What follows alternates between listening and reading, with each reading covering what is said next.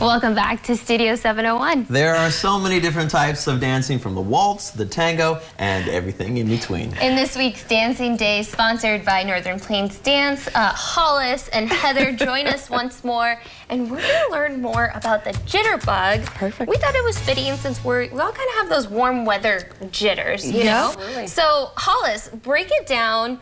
I mean, where did the jitterbug originate? I mean, yeah. So it's part of East Coast swing. Okay. So swing dancing, big thing, you know, 30s, 40s, 50s. Jitterbug is just one of the styles of East Coast swing. Yeah. Perfect. Okay, I think we should just get started. We've got our partners. Perfect. Is everybody feeling good? Yeah. So got some music here. Come on over this way, Lewis, so we get you the camera. I am going to be the lead, and Natalie's going to be the follow. Michael's going to follow me. So I'm going to start with my left foot. Natalie's going to start with her right, and we're going to rock backwards. So we're just going to transfer our weight backwards and then forwards again. So there you go. Just like that. And then we're gonna step away from each other. We're gonna do a triple step. So Natalie's gonna go with her right foot. I'm going with my left foot. 1, 2, 3. And then we're gonna come back together.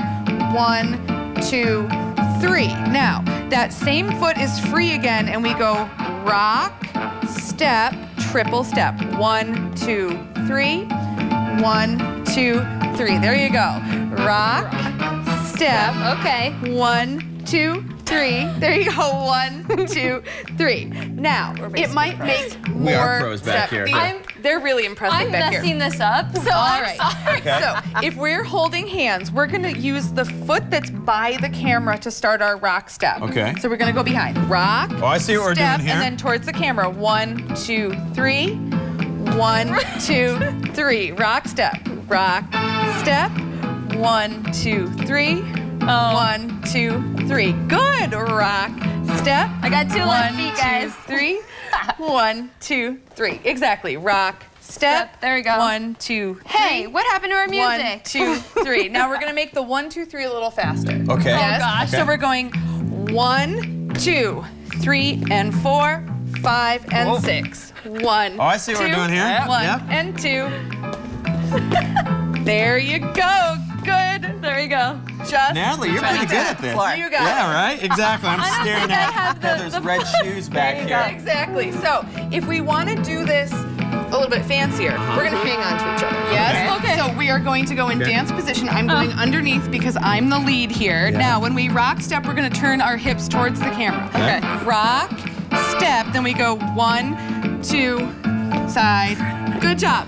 Rock, This is step, great. I feel like Leo DiCaprio in The Great Gatsby right now. Yeah. All right. There you go, just like that. Oh my gosh. And now, you jitterbug.